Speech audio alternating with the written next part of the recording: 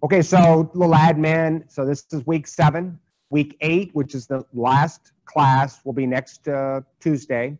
And that will cover kind of a recap of all we've covered. And I go into the psychological piece of retirement, which personally I find more difficult than the financial piece, right? Because what we don't want to be is retired and miserable, right? Nobody wants that. Nobody wants to be sitting around with their twiddling their thumbs. So the idea is that we can reinvent ourselves, and I'll talk about that more next week. Okay, so tonight's class is dealing with the home and taxes, and it's kind of all over the place in the sense that we all have unique situations. So as we go through this, feel free to ask questions, but I want everyone to be thinking about, if you own a home, and many people do, what are you going to do with that home when you retire, and how are you going to reduce your tax burden heading into and living in retirement? So what about that home? So in this case, what are you going to do with the equity that's been built up over that home? Over time, you've built up this chunk of money. I call it money in the walls of the home. Are you going to keep it there? Are you going to do something with it? Are you going to stay put? You're going to make somebody pull you out in a body bag, right? Or drag you out if necessary? Because some people, that's their goal. Is that a goal of anybody in here? Yeah, that's okay. That's okay. Probably my goal too, to be honest with you. So that's fine, but have a backup plan just in case. So we're going to buy another place, right? So for some people, they have a big home that they've raised children in. All of a sudden the kids are gone and the home seems too big or it's too much to maintain. So they end up deciding they're going to transition to another kind of place, maybe a condo, maybe a smaller home, maybe even a place like the Western Home or one of the other communities that bring you in and walk you through that process. You can rent. So don't discount that option. I think a lot of people have this mindset, which is, well, you got to buy. I mean, renting is throwing money down a gut. No, it's not. Renting can be exactly the right thing to do. And I'll give you an example here. I was helping a couple. Sadly, I was helping them after the fact. They decided to retire to Arizona. I don't know why they'd want to get out of here in the wintertime, but they chose to, right? Well, they bought a home. And I don't know if you're aware of it, but it gets hot as hell in the summertime in Arizona. And after 1 year of telling friends and family to come visit them, and they didn't, they sold their house and they moved back. You don't want to do that. You don't want to do, because of course they lost a lot of money in that process of buying and selling, that whole process. So what they should have done in that situation was to rent for a year or two. Figure out if that's the right place for them. Maybe it is, maybe it's not. But if you're renting, boom, you can get the hell out of there and move on to some other place that you think will be a better fit for you. So staying put, right? Let's say you're the kind of person you're going to stay put in that home. So some people will try to make money off you. Don't fall for that. We're talking the reverse mortgage. You see all the commercials on television, I'm sure most of you do, right? If they're spending thousands and thousands of dollars pushing a reverse mortgage, who's making the money, right? They're making money off of people. A lot of times they're laden with high fees. So it could be an option. I'm not saying you shouldn't consider a reverse mortgage, but I would make it the last option. The last place you go to access money, meaning you've run out of the rest of the money. Otherwise, try to avoid this option simply because of the high fees. And if you do get a reverse mortgage, make sure you shop around for the lenders to do that. Because basically the idea with the reverse mortgage, the mortgage pays you as you retire in the home. Avoid home equity loans. Again, paying interest on your home at this stage of your life, it makes no sense. I wouldn't do it. And don't let lenders try to sell you on this idea, because of course they're happy to earn interest on the loan that they're going to give you. So, try to be cognizant of that. And of course, avoid those slick talking salespeople. And a lot of them are on television. A lot of them are on there pitching, and some of them are celebrities. Again, these people don't work for free. They're not Mother Teresa.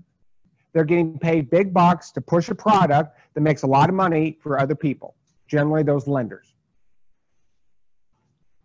So now let's say you're selling it and you're going to buy another home, right? And a lot of people do. Now that home could be a condo, could be some other place. So what are you going to do with the equity? So one, make sure you know this. If you sell your house, a single individual can make up to $250,000 of profit without paying any income tax. None. A couple filing a joint return can make up to $500,000. Again, make that amount. So somebody sells their home for $600,000 and they had purchased that home for $300,000. Well, they made $300,000, right? Tax-free.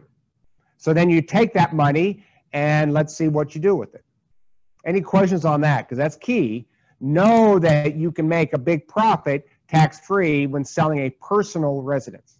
Not a rental property, but a personal place that you've lived in for 2 years out of the last 5.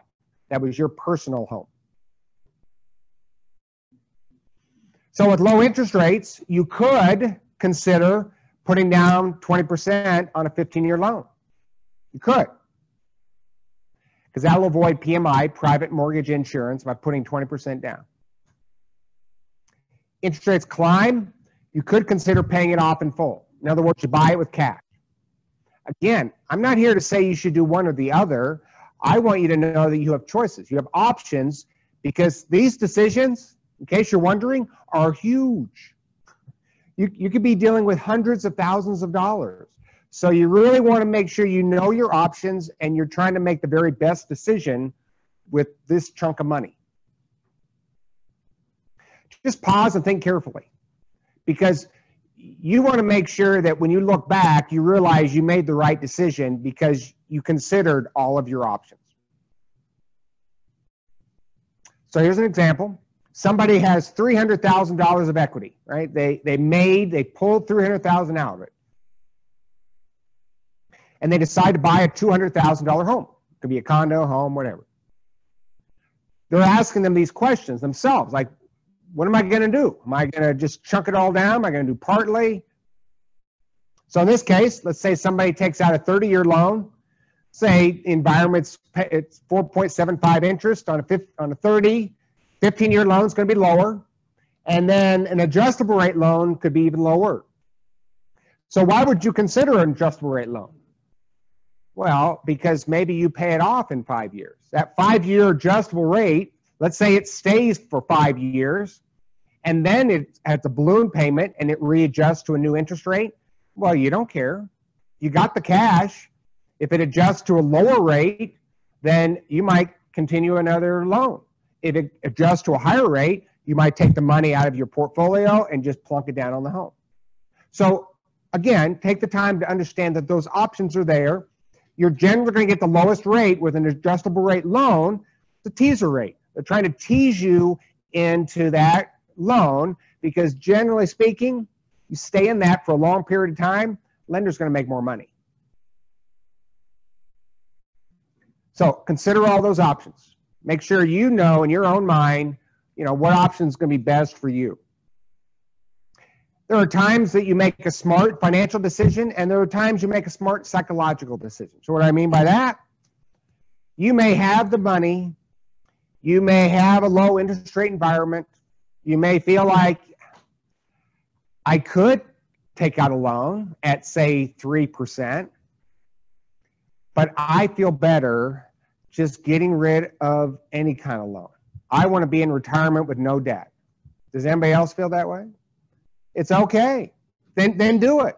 Then pay it off and have no debt. I get it. So psychologically, it's going to feel good. You're going to feel good about that. Financially, you might have done better because of opportunity cost, where money was working instead of in the house in your investment portfolio, right?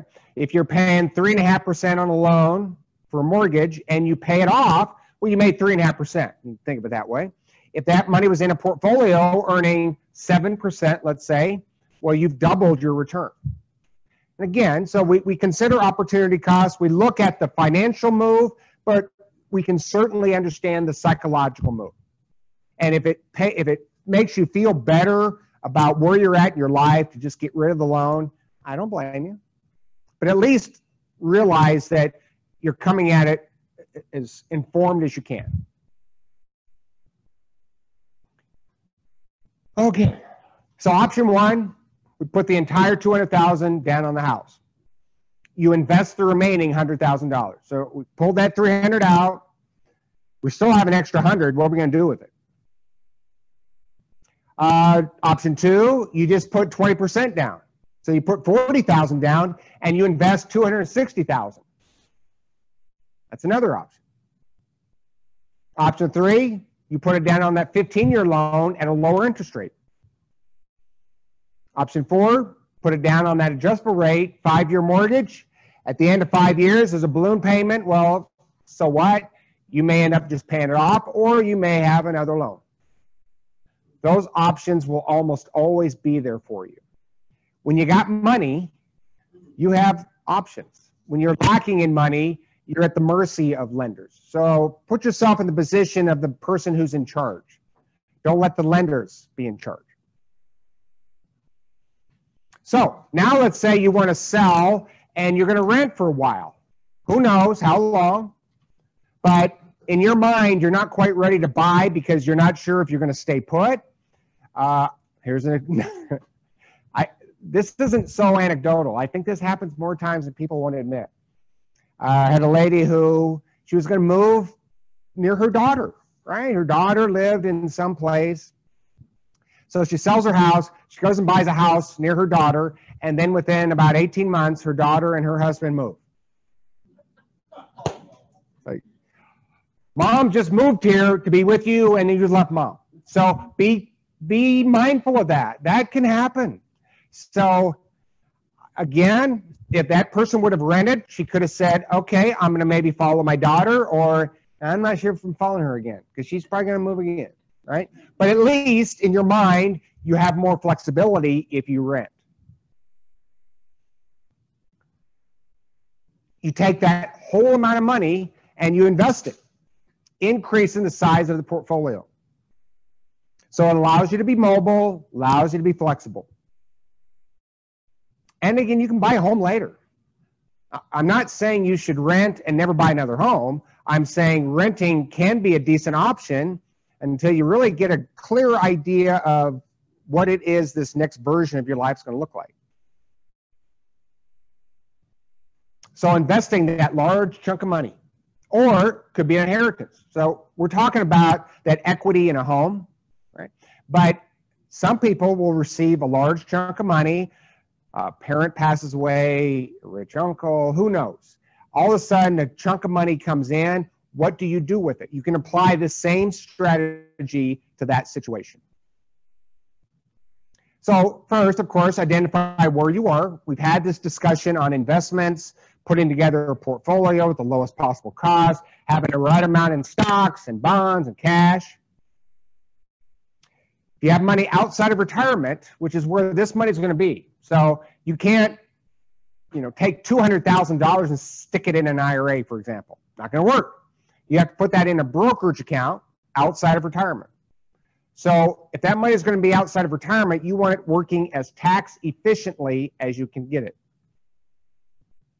So focus on those costs and focus on tax efficiency, meaning for a stock fund, you want very low turnover. What is low turnover? Less than 10%. So low turnover simply means there's very little buying and selling going on within the fund. So for example, the total stock market index fund at Vanguard has a 4% turnover rate, which is great. Total international stock index fund at Vanguard, 4% turnover rate. It's great. Single digits is what you want. The more turnover, the more you're going to pay in yearly taxes on those non-retirement accounts.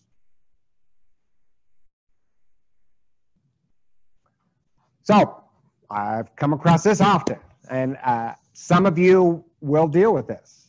So let's say you got a chunk of money, 200,000, whatever. It could be 50,000. And you're nervous about putting it in the market all at once, right? Okay, it's okay. Now, would I recommend you just put it in based off what you want your asset allocation to? Yes, I would recommend that. The history shows us that's a smart move. But for some people, it's a little scary to say, oh, I'm just going to stick 200,000 in the market. And so you could dollar cost average it out over 12, even maybe as much as 24 months. So you take that 200,000, you put a certain amount every month, come hell or high water, you don't try to time the market, you're just putting it in until all of that money gets in the market.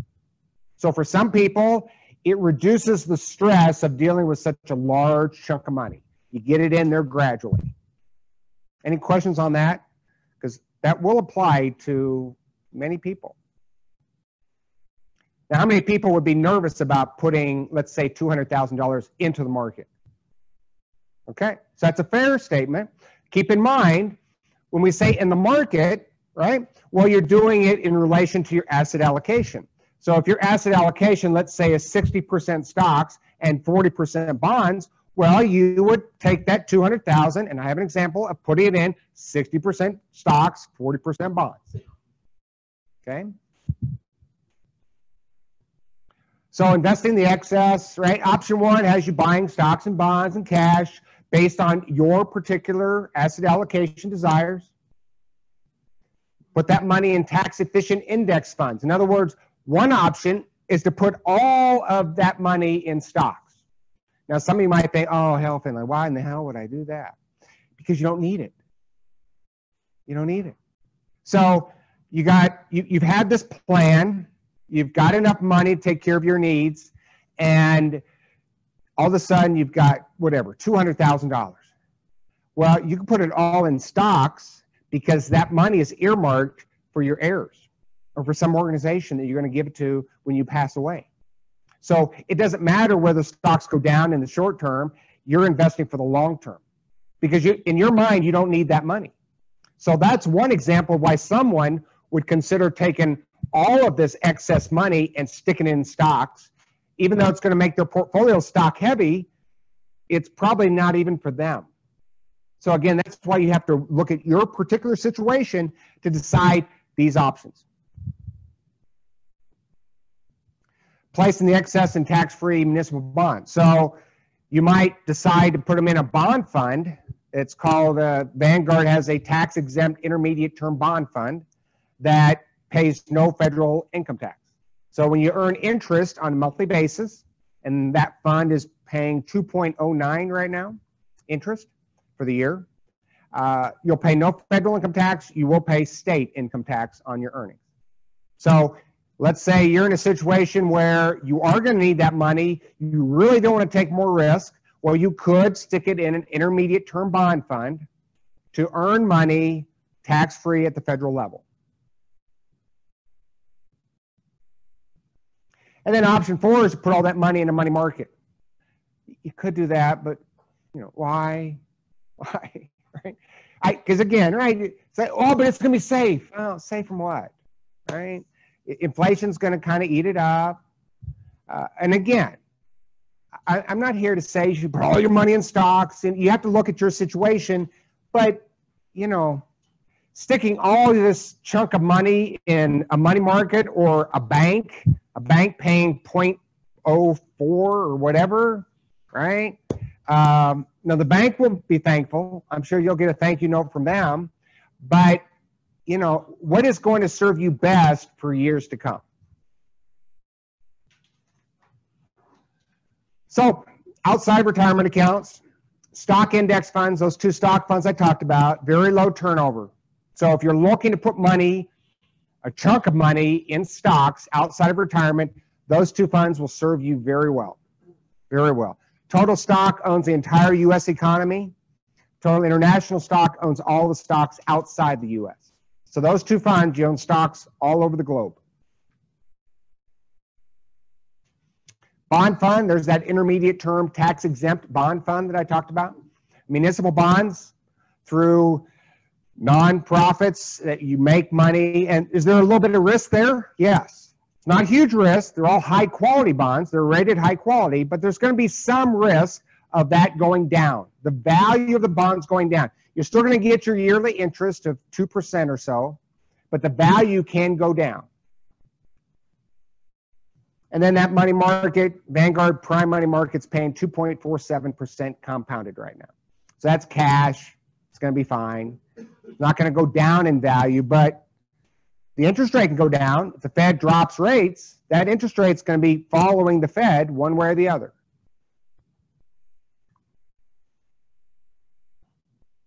Bottom line, create a plan. Get a plan. Think about how you're going to deal with this. And, you know, I'm going to say something that I think should be obvious, but from my experience, it doesn't always happen. If you're married, you should have this conversation.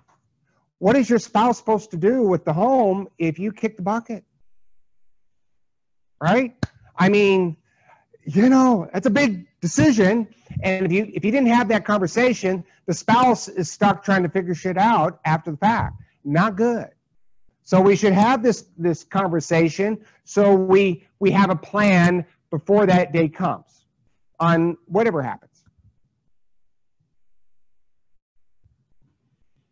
So there's an example of home sale and then rent, right? So you decide that you're going to rent, and in this case, you pull out $320,000 of equity, tax-free. What are you going to do with it? Well, in this case, you add that to the portfolio. So if your desired allocations of 60% stocks, 40% bonds, and it's currently at $400,000, that's where you are, you add this 320 to it. So you're adding that much money to stocks and that much money to bonds to get you at about a 60-40 split. So when we talk about putting money in the market all at once, that's what we're talking about. It's simply putting it in the desired allocations that you want. Now, by the way, at this point, can you get lucky? Yeah, what I mean by lucky. Markets zoom up. And you're thinking, man, am I a genius or what? Right? Well, the opposite can happen. Markets can go down. It's like, oh my God, I'm an idiot. What did I do? I should have had that money in cash. Right? Don't do that to yourself. Nobody knows what the market's going to do tomorrow, next week, whatever. We don't know. The reason I prefer this method has worked for people over time. Again, what is your desired allocations? Take this big chunk of money and break them up into those desired allocations. And there's your bonds. So you're adding to the stocks, you're adding to the bonds. So once you're all done, you're still at your 60-40 allocation. Now, this process can be a little stressful. Matter of fact, there's probably a couple of you stressing right now and you're not even doing it. And I get it. I get it. So we have I'll talk about that a little bit later in the presentation. First of all, questions on the home. So before we move to taxes, and I know everybody loves talking about taxes, what questions do you have about the home process that is relatable to you or something you've heard? Anything and anything. Looks like a pretty simple thing. Okay. Let's move on to taxes. So identify a tax plan. A tax plan. I tell people this and they say, well, yeah, my tax plan is I want to pay less tax. Right? I get that. We all want to pay less tax. Well, how are you going to go about doing that? So understand how each account is taxed. Each account. Do you have an IRA? Do you have a Roth IRA? Do you have a brokerage account that's being taxed at capital gains rate? So be strategic in pulling money out. So in retirement, you're going to have to pull some money out once you hit 70 and a half, but you're going to have choices to make throughout retirement. 60s, 70s, 80s, 90s, maybe 50s for some of you. When you pull money out, you should have a plan on where it's coming and why. You could consider an accountant. There's nothing wrong with an accountant to help you, but they better help you. Right? If your accountant is just doing your taxes, I'd find a different accountant. If you're going to pay somebody decent money for taxes, make sure they're providing tax guidance to help you reduce your tax bill, not just here's your form. Don't let the tail wag the dog. Big deal. And I see this quite a bit. So there are people that, man, I don't want to pay tax. I hate taxes. Okay. Well, some of those people make poor decisions elsewhere because they're not going to pay tax. Okay. So don't let taxes be the #1 priority when pulling money out. That should be part of the process. It shouldn't be the #1 thing and only that. Because you could end up making poor decisions with your portfolio because you're so focused on taxes. Think about it carefully. The tax situation in relation to the accounts you're pulling out of, stocks, bonds, cash, and how it's being taxed. So Social Security and taxes, before I go to that, I'd like to go to a spreadsheet here. Help me out with the spreadsheet. Yes. Just expand that.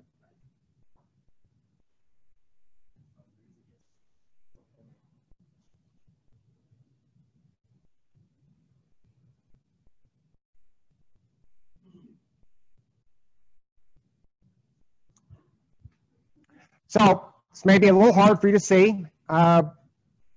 If you like, I'll send this to you. Send me an email. I'll send the spreadsheet to you. This is the 2019 tax brackets. Also covers capital gains. Key points. Earned income. Passive income. So when you start you're going through work years, you're paying taxes, marginal brackets. When you're in retirement, you're going to start to maybe have some capital gains that are being taxed based on non-retirement accounts. So highlight this on purpose. If you can keep your income under these amounts for joint, head household, single, and you pull money out of non-retirement accounts with long-term capital gains, staying under those amounts that you see in red, you will pay 0 tax. Long-term capital gains. How do you get long-term capital gains? That total stock market index fund, total international stock index fund. They're going to get you long-term gains because there's very little selling. So the security has to be held for more than a year. That's what's going to happen inside those funds. So anything you have outside of retirement in stocks, you want to get as much long-term capital gains as possible. Because in this case, even if you're in a higher tax bracket, you're still only paying a 15% capital gains in most cases. And if you can squeeze under 12%, you're down to nothing. So that's why we own index stock funds outside of retirement instead of managed funds, which tend to have a lot of short-term capital gains because they do a lot of buying and selling. And you'll see those rates are the same as the brackets over there. Short-term capital gains don't help you. You might as well have made money because you're going to get taxed on it. Now, you're not going to get FICA tax, Social Security and Medicare, but you're going to get everything else. You're going to pay higher tax owning a managed fund that does a lot of buying and selling because they're incurring a lot of short-term capital gains and ordinary dividends. You want to incur long-term capital gains and qualified dividends, and you're going to get them inside stock index funds, specifically that total stock, total international stock. Yes, sir.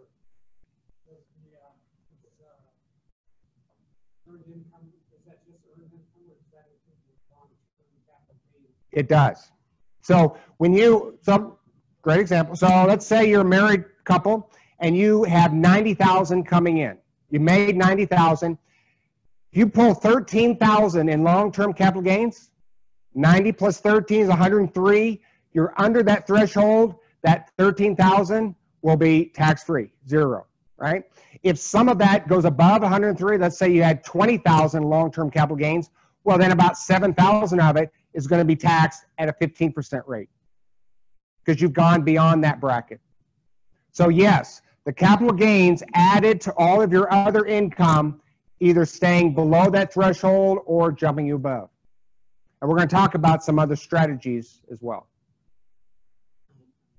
So I think it's wise to take some time and review this. So again, feel free to reach out to me. I'll send it to you. Understand the tax brackets. Now, do these change? Sure, they change. They've changed within the last couple of years. But by understanding them, you can better prepare a tax strategy in reducing them in retirement.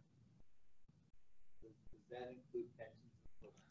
You bet. So your pension money, you know, it's going to be taxed as regular income. It's not going to be taxed at FICA, no Social Security or Medicare taxes, but otherwise you're going to pay tax on that, and then that's going to put you in whatever bracket.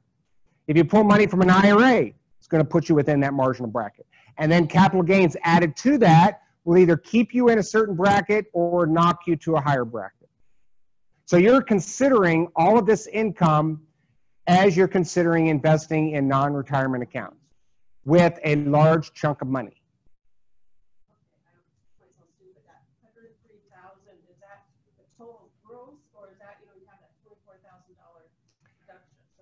So I've done this for you. So bear with me. What you see out there on the internet, you're not going to see this because this is what you're actually taxed rate. So the bracket you see on the internet, that, if you read carefully, that's taxable income. So they don't even show that line in blue. They don't show it. They assume you know that. Well, I want you to know it, and I want you to see it. So a married couple can make $24,400 in 2019 and pay no federal income tax. Married person, $12,200, single person, right? Anything above that, you pay a 10% bracket tax, and then 12, and you keep going from there.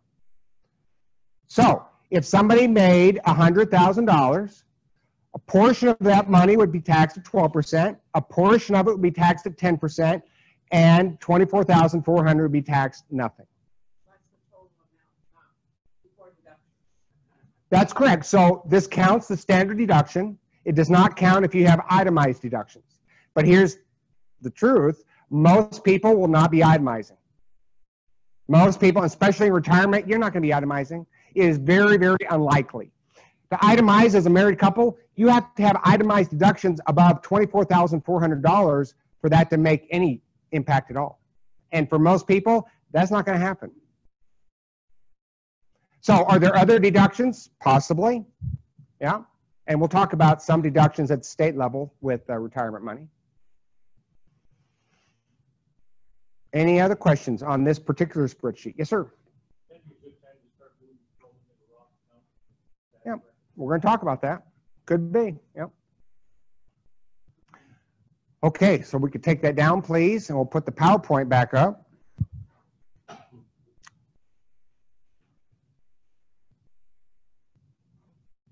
So Social Security and taxes. How does Social Security get taxed? Well, right, some of it can be taxed at nothing. 50% of it could be taxed, or 85% of your benefit can be taxed, right? You're not taxed at that rate. So we've talked about that a little bit during our Social Security week. What's most important is that's at the federal level. So provisional income, other money coming in, will have an impact on whether or not your Social Security benefit is going to be taxed. So other money is pretty much everything except Roth money. So if you've noticed a theme over the last few weeks, you want to get yourself some Roth money. Roth IRAs will help you reduce your taxes in the future. They'll help quite possibly reduce your premiums on your Part B and your Part D for Medicare. They can reduce your RMDs because money's in a Roth instead of pre-tax traditional. So there's a lot of benefits to having Roth money if you can within your situation. So there's no taxation of Social Security in Iowa. So good news, right? You don't pay tax on that at all. You want to look, if you're going to retire somewhere, how do they tax Social Security, right? You want to look at that because that's going to change. Every state is unique. Some have no state income tax. Some states will tax it in full. So anybody going to retire in Minnesota? Okay, good call. So they're going to tax you in full with your Social Security benefit in Minnesota. So I'm trying to figure out why they would do that. Seems like if you got people who live in a cold state, you should be trying to find ways to motivate them to stay there, but I don't know. Federal income tax withholding. So those are the withholding rates that you could select on your Social Security benefit. 4 different ones. And so you would choose the ones that fit your particular situation. So what I would tell you is, for most of you, 7 or 10 should do just fine. So again, withholding, just like your paycheck at work. You have so much withheld because at the end of the year, you do your taxes and you pay whatever you think you are going to owe based off that income.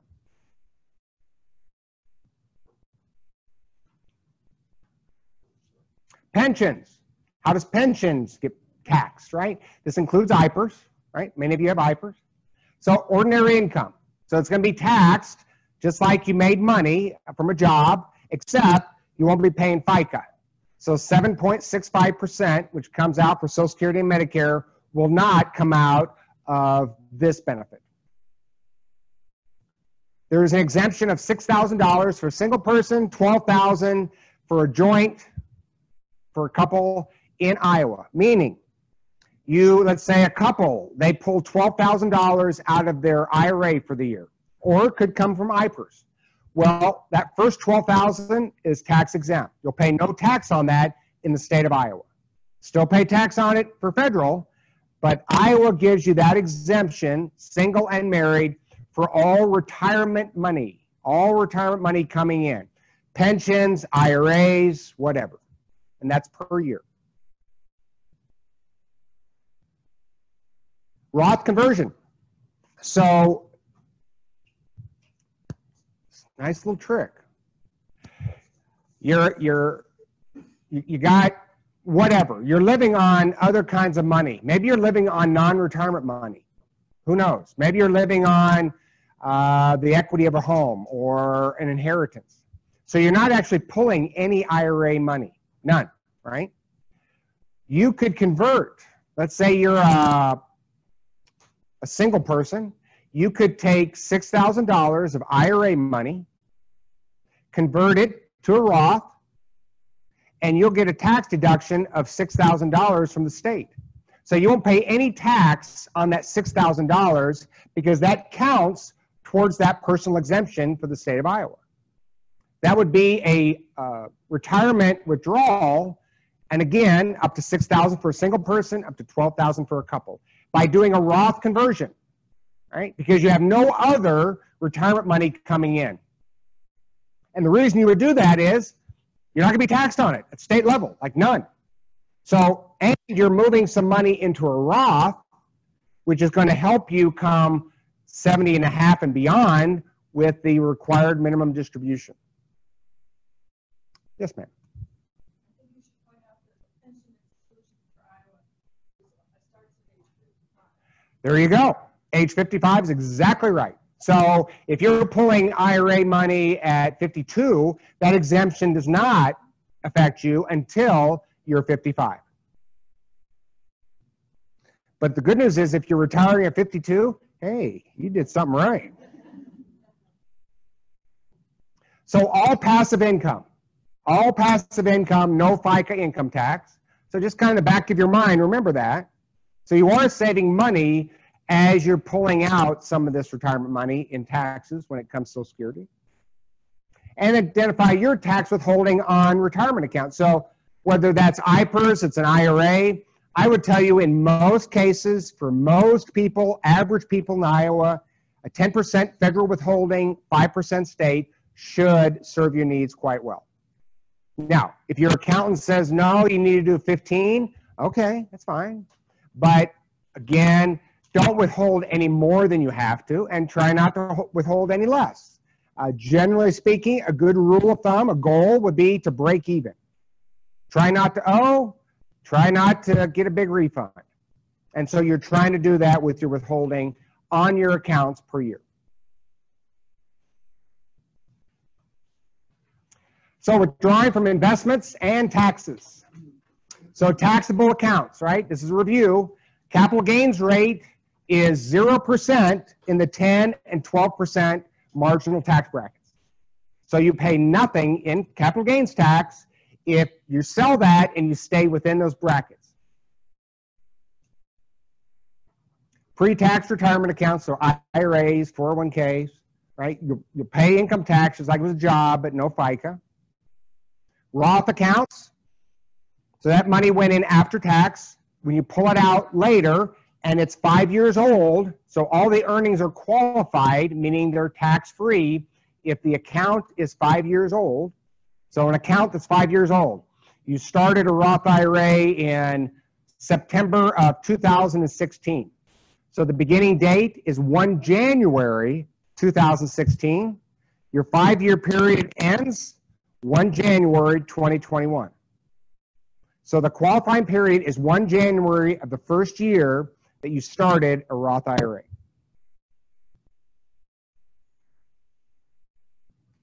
Life insurance products, so annuities, whole life, basically all that crap, it's going to be taxed at normal income rates. So there's no tax benefit when pulling from life insurance products. And here I'm talking about qualified annuities. So if you have an annuity, is it qualified or is it non-qualified? So qualified pre-tax, money went in before tax. Non-qualified, money went in after tax. So when you're receiving non-qualified annuity money, some of it may be taxed, some of it may not be taxed, right? The money that first comes to you is generally going to be taxed, and then you'll get to the principal that you put in initially.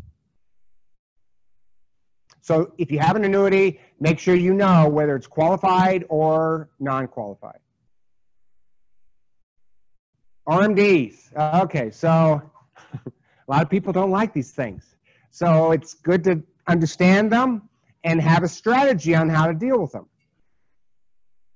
So at 70.5, you have to start pulling money out of your pre-tax retirement accounts. 70.5. Well, if you're born before 1 July of that year, you'll be 70.5 that year.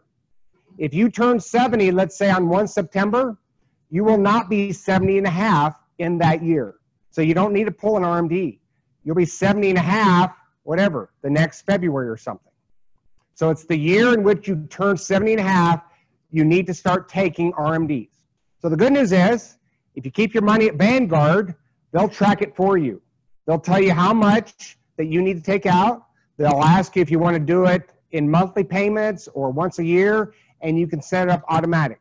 I would recommend you set up an automatic somehow, wherever you're at, because there's a 50% penalty if you don't. 50. So you want to make sure you do that. And by the way, that first year is going to be about 4%.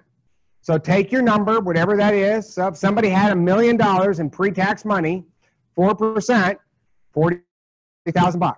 You're going to have to take out $40,000 because the government wants their tax money.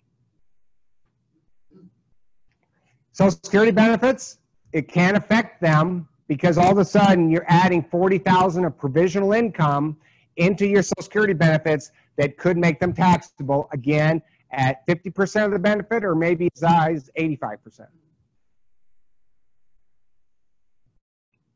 Planning ahead to this gentleman's question, you can consider some Roth conversions and pulling money out of pre-tax retirement accounts. We'll talk about that. So reducing your tax bill can help your portfolio last longer. Key. If you can pay less tax and keep more of your money inside your portfolio growing longer, it should grow bigger. So having a tax plan is important. So what to do with those RMDs, right? As I see it, you have 4 options. Pay tax, and you pay the bills with it, right? That's it. You need to pay bills, use that money to pay the bills. Fine enough. You use it to splurge. Go have fun. You don't need it to pay the bills, so you want to have more fun? Fine. Use it for fun. You could reinvest it right back into your investment portfolio. So let's say you pulled it out of the total stock market index fund in your IRA. You could reinvest it right back into the total stock market index fund in your brokerage account. So you pay the taxes, say you have withholdings of 10% federal, 5% state, and so then 85% of that is going right into a brokerage account into the identical investment because you don't need it. And so it stays within the portfolio minus the tax withholding. So that's an option for people who don't need it to pay the bills and they have enough fun. They don't need more fun.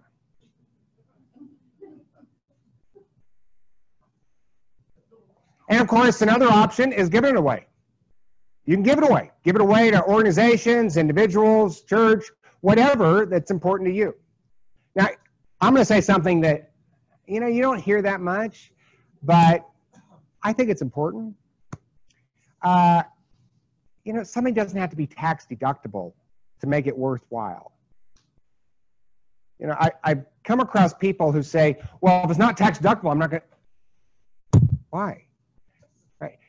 If you're giving to something that's important to you, what does that matter? Actually, what I would tell you is it's actually better that it's not tax deductible because you're giving it unconditionally. There's no real benefit to you externally. There is a benefit intrinsically. So I would actually, I believe that giving to organizations, individuals, whoever, without any benefit to you whatsoever on the external, would actually make it feel so much better. So, my thoughts. So, Roth conversion strategy. Roth conversion strategy. Single person or a couple, doesn't matter. They spoke to their accountant and they want to do a Roth conversion with IRA money as long as they can stay within the 12% tax bracket. So this is case by case. I don't think I would ever do Roth conversions in the 22% tax bracket. Maybe some of you would. I wouldn't. I would defer tax. But if you want to make a case for it and you can look at the whole situation, you project into the future, maybe you up that to 20 because it's 10, 12, 22, 24, 32. Those are the brackets. My advice, good rule of thumb is if you can do Roth conversions within the 12% bracket, you would consider doing that. The accountant tells you, because he's running the taxes, and he tells you exactly, you can put away 8542 inside a Roth account this year. You can convert it. Convert the IRA, that much money, into the Roth. You'll pay tax on it, but that amount adds up to your other income, keeping you within the 12% bracket. So you've gotten it out of the pre-tax money and you moved it into the Roth somewhere, let's say in your 60s. As you're starting to prepare for Medicare, you're starting to prepare for your RMD at 70.5, this kind of move is going to help those situations. Sometimes a little, sometimes a lot. So you convert it out of the IRA into the Roth, you pay the tax, and of course that money will be tax-free, all the money going forward in the Roth. You don't have to ever take it out. It will not affect the premiums for Part B or Part D. It's not going to affect your Social Security, is how that's taxed. There are pluses to that strategy. And you could do that in a year, right? So starting, let's say, at 59.5, and if you're retired and if you're in a lower tax bracket, you could have the accountant give you that number and you might consider those Roth conversions as you age. Any questions on that strategy? Yes, sir. The conversion has to be done during that annual year. It's not like The April 15th thing? Yeah. Yeah. So when I pause, that means I'm not 100% sure. I think you can do it later. I think.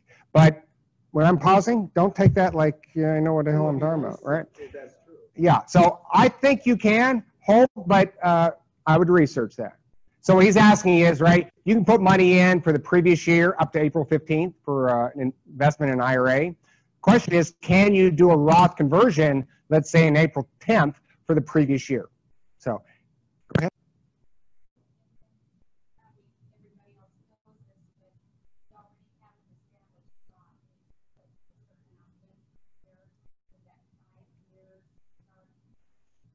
Nope. The very beginning, the very beginning. And by the way, the Roth conversion has nothing to do with Roth contributions, right? So somebody who is over 50 years old can put away $7,000 into a Roth this year, right? You can do a Roth conversion of $8,500 as well. You could transfer $29,000 from our shitty Roth somewhere else with high fees into a low-cost index fund Roth IRA as well.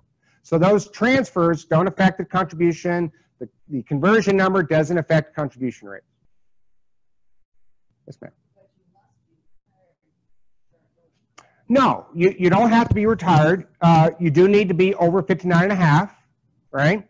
So you have to be over that to make sure there's no penalty. And again, my advice, you got to be in the 12% bracket. That's why it tends to work for people who are retired or people who might be working in their 60s, but they're not making that much money. That would be a strategy. Yep. Okay, another strategy, IRA withdrawal strategy. So this is something that happens in your 60s. You're trying to reduce the size of your RMD when you hit 70 and a half, so you don't get whacked with a whole bunch of money that could affect how Social Security is taxed. So a single person or a couple, you're still trying to stay within that 12% bracket. The accountant tells you you can put away that much money, so you can pull that out of your IRA to pay the bills. That's what I'm saying. In other words, you put other money, let's say in a non-retirement account. You put other money in a Roth IRA, and you use your IRA money to pay the bills. You're shrinking the IRA accounts, the pre-tax accounts, and maybe you're expanding your non-retirement and your Roth money as you prepare for these years going forward where that pre-tax IRA money is going to have an impact on these other taxable events. So you withdraw it, you pay the bills with it, you pay taxes as you withdraw it, and then you're left with non-retirement and Roth money going forward. So you have less IRA money and more non-retirement and more Roth. And again, the reason you do that is to help you to reduce taxes on Social Security in the future, reduce taxes on maybe Medicare, Part B and Part D. It could have multiple positive benefits. Questions on that strategy? The deadline for the Roth conversion is 12/3/2020. Okay, that's the truth. I'm 100% sure of that now. The end of the year. The end of the year, right? So it does not go to April 15th. Thank you, Michelle. Okay. Again, this is a strategy to use when you're in the lower tax brackets and you're trying to reduce the size of retirement accounts that are pre-tax. Because the truth is, folks, for a lot of people, a lot of their money is pre-tax as you're going into retirement. If you can find ways to reduce that effect, you're going to get yourself in a better position from a tax perspective. Yes, sir. There's no penalty before 59 and a half of a regular IRA. And this is a question. Before 59 and a half, can't you convert a regular IRA to a... Correct. Without any penalty? Correct. Okay, just want to make sure. This you can't, right? You're actually pulling money out of an IRA to pay bills. So that's where the penalty would take place at 59 and a half. Before the Roth conversion, you can do right now. A 30-year-old can do a Roth conversion right now in pretty much any amount they want. Yep. So someone has high income. Their income, they're in the 22, 24% tax brackets. So if you do a Roth conversion now, you're paying tax on 22, 24%. I wouldn't do that. Now, maybe some people would, but I would defer that tax. Okay? So, this is where, you talk about all this stuff and you think, good Lord, there's a lot of crap to try to figure out, right? So, if you need help, there are people who can help you. And as you've already heard from previous classes, there are a lot of people that should not be helping you. So you want somebody who can help you make the moves, right? In other words, let's say you have crappy retirement accounts somewhere and you're trying to consolidate them into one place. Well, somebody can help you with that, some kind of advisor. You want a financial plan, right? You kind of have this hodgepodge stuff and it's all over the place and there isn't really clear. Well, a financial plan gives you something that says, okay, these are the steps I'm going to use as I go into and live into retirement. You want somebody to review your asset allocation. In other words, they review exactly how much you're allocated to. They make sure that you're diversified properly. They make sure you've reduced the cost. They help you through that process because it's confusing to you. That's a fairly decent reason to get some help. For some people, you want somebody to manage your portfolio. So, you know, this starts to get more expensive, right? So this means I can't do it myself, or I'm not willing to, so I'm going to pay somebody a percentage to actually manage my portfolio for me. Now, maybe I do that because I'm an emotional basket case. So my emotions are going to cause me to make really bad decisions. So I find somebody who's going to help me through that. Now, I could find an advisor. I could just find a therapist. But either way, I need to get myself in a position so I'm not making poor emotional decisions. So financial advisor basics. Just to understand the difference between fee-based and fee-only, right? They're very close, but they're very, very different. So avoid fee-based advisors. The system is built for them. Fee-based. They get paid behind the scenes. They get paid by other parties to pitch products to you. In many cases, those are annuities, insurance products, high-cost managed funds. There's all kinds of products out there that make fee-based advisors a lot of money. The reason why most advisors out there are fee-based, because that's where the money's at. There's a lot of money in it. And, you know, an easy rule of thumb is, if you're not paying your advisor, you got the wrong advisor. Because he's getting paid by somebody else to push products and services on you that serve them over you.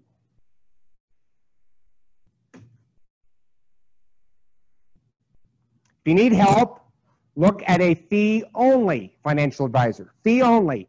You pay them and nobody else, right? They're not pitching products. They're not making commissions off some kind of life insurance product that like an annuity. No, you're paying them a fee or maybe money under management, but you're the one paying them. And so they are working for you and you only. That's key. If you need help, you want somebody who's a fiduciary. Their sole responsibility is to do what's best for you over all else.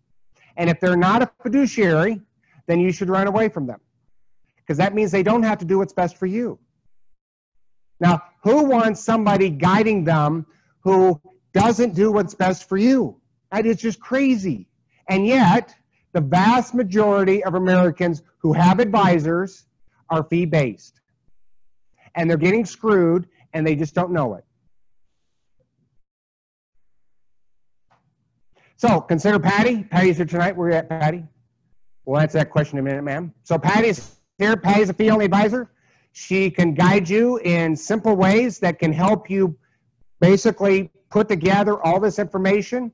She charges a reasonable fee at $50 an hour. That's as cheap as financial advisors get, I promise you. I've seen advisors charge $500 to $1,000 an hour. So Patty can sit down with you, identify your needs, and figure out what kind of help you need. So she's somebody that I trust, and I think you can trust her too. Contact information's right there. Yes, ma'am, your question.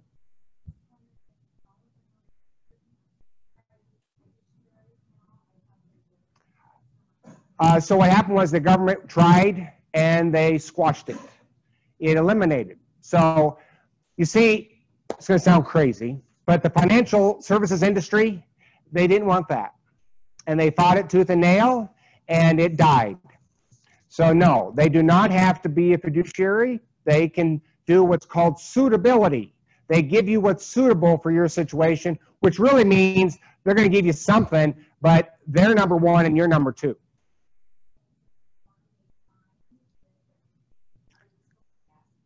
Yeah, so one I would ask, and honestly, it's real simple. Are you a fiduciary? And if they go, well, okay, leave. Okay, just leave, right? If they stumble, that tells you all you need to know.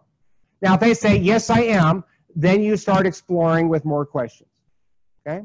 Tomorrow night's class for investment class is on financial advisors, so I go into this in more depth in that class at the Waterloo Library.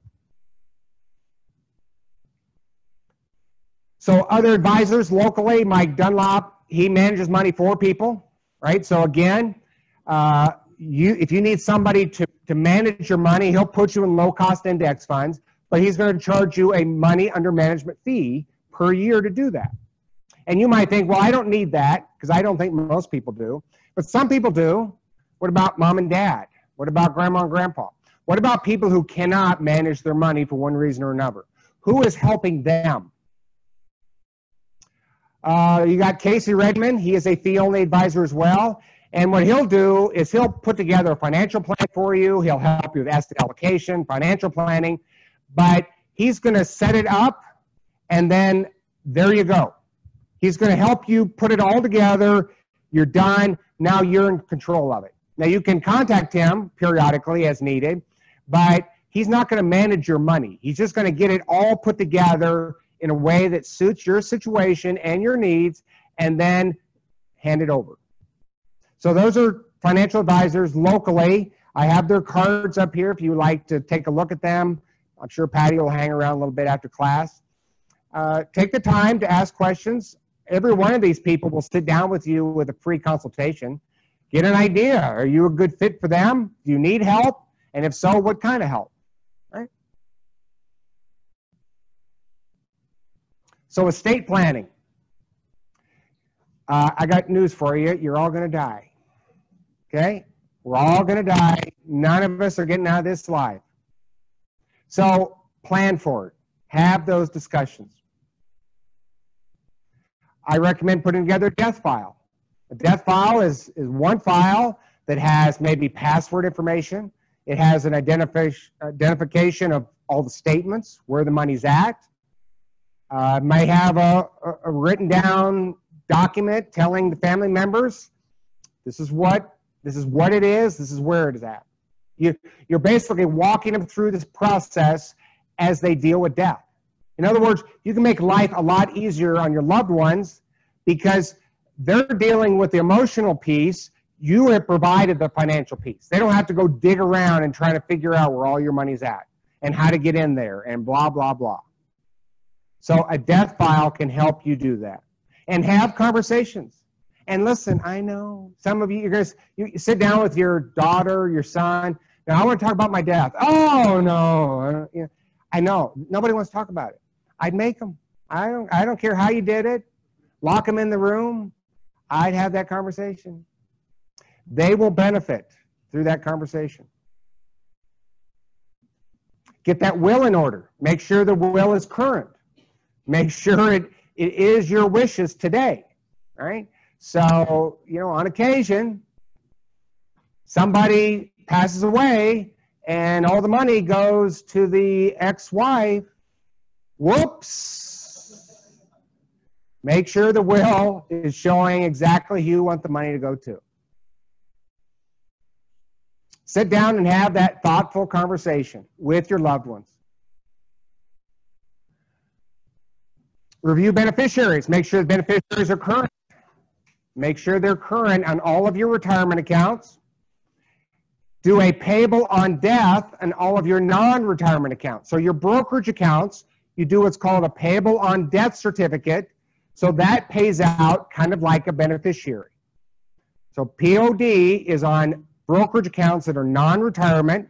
Beneficiaries are on retirement accounts. Primary, secondary, whatever. Yes, ma'am.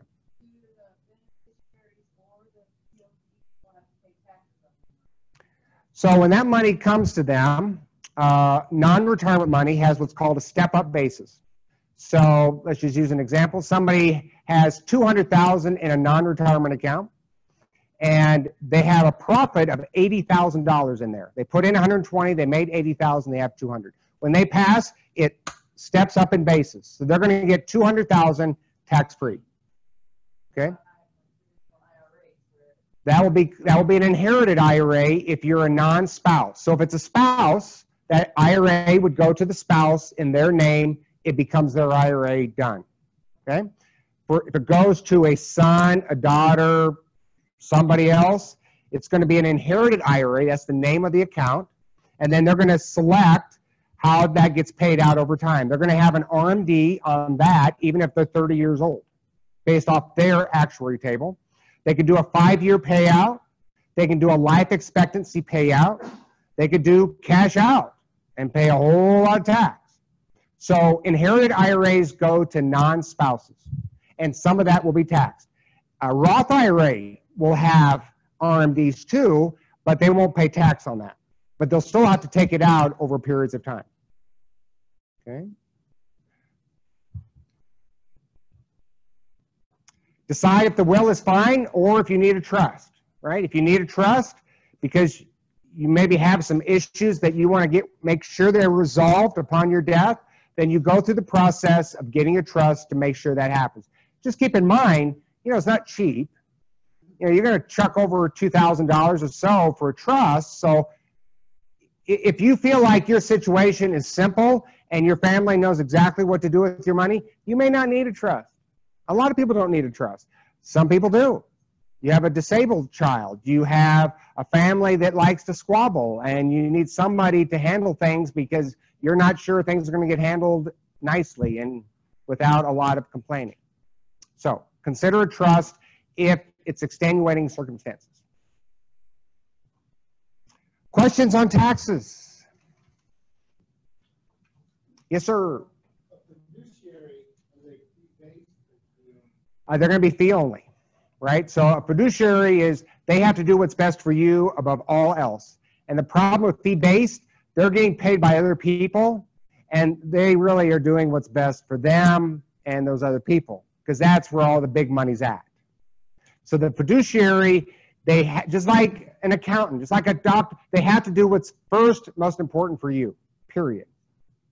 And even then, which I'll talk about tomorrow night, somebody could be a fiduciary, a fee-only advisor, and you should still run away from them if they're a poor fee-only advisor. And again, what that means, without going into a lot of detail, is that doesn't mean that they're still going to do what's right for you. Meaning, right? I care about you. I'm going to do what's best for you, except I don't know what the hell I'm doing. Okay? I can have the best intentions. If I make a mess, I still made a mess. So you still want to have a good fee-only advisor guiding you to make the correct decisions going forward. Yes, sir. Yeah, I have an example. I just bought a CD this afternoon. Okay, it was in my name only. And I was in the conversation and I forgot about labeling a POD or anything. I am married, have one child. My wife would automatically, if something would happen to me, my wife would automatically it would escape probate and go to my wife. But for my son, I probably should put my son on there, POD, because wouldn't that escape probate? Yes. Going to my son. Yes. I have to go back. And by the way, you can allocate different accounts to go to different people, right? It's not like it goes to one person. It's your choice on how you decide how that money is distributed. And then have that conversation, folks, right? So like a non-retirement money, does the son know that has a step-up basis? Well, this is a CD. It's not stocks. Yeah. Yep. So anytime you're leaving money to people and it's non-retirement, make sure they know that when they get it upon death, it's going to be tax-free, right? Know that if money coming in an IRA, probably not going to be taxed. Life insurance proceeds. Do you pay taxes on a life insurance payout? No. There you go. Good, strong answer. The answer is no. In almost all cases, you have to have a huge estate. So somebody passes away and they leave you $200,000, you will not pay tax on that. Now, the insurance agent shows up. What do? You take the check, tell him to get away because he's going to try to sell you an annuity. Go, and he's going to try to talk to you. Just shut the door, put it in the bank, deal with death, and probably call a fee-only advisor for some help. I would caution that people don't make beneficiary reservations payable to their estate, because then it is taxable. You have to name the person. And I think it's wise to do that. Get those beneficiaries things down and the payable on death down. Figure out what you want, make it happen. Other questions?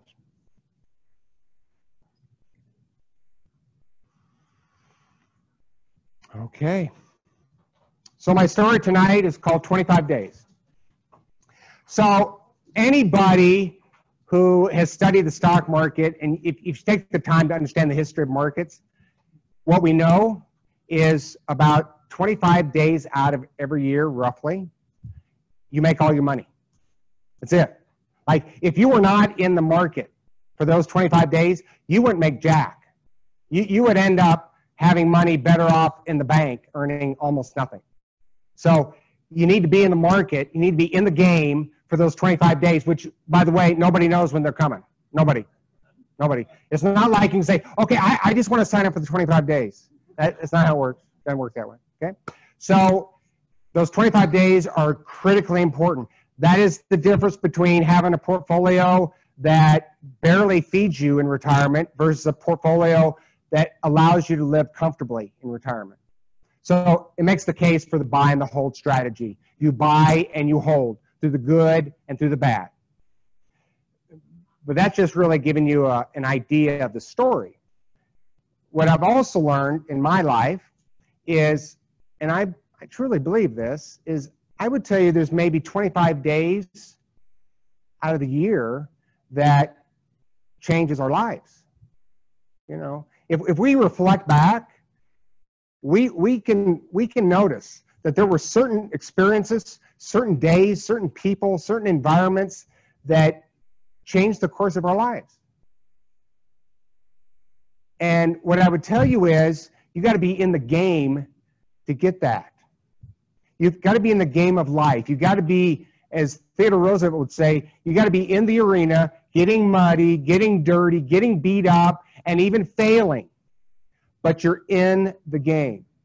You're not going to achieve those 25 glorious days sitting on the sideline, sitting in a house, watching a television. You've got to be actively involved in life to experience those days. And again, we don't know when those days are coming. We might think we do, but we know when we reflect back. And as I reflect back on my life, I can reflect on that. And what I know is, when I was actively involved with life, when I was out there to make a difference for myself and the people I cared about, that's when my life changed for the better. And I would tell you, if you keep that in mind and you remind yourself that it's the active person, it's the person who's in the game, that's the person who's going to change their lives and change the lives around them. And I'll leave you with that. Thank you, folks.